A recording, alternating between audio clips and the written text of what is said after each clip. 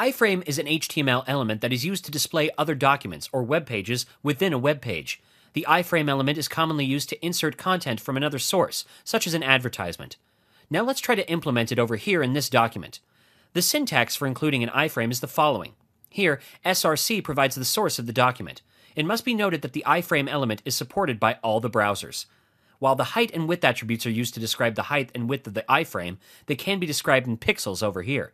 For example, let's keep the width and height of the iframe to 500 pixels first. Now let's see the preview. Great, Google.com has opened up within the iframe. You can even set the height and width in percentages. For example, let's keep it to 50% for now.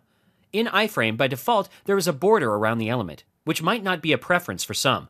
Here, the frameborder attribute is used over here to describe whether or not to display a border around an iframe.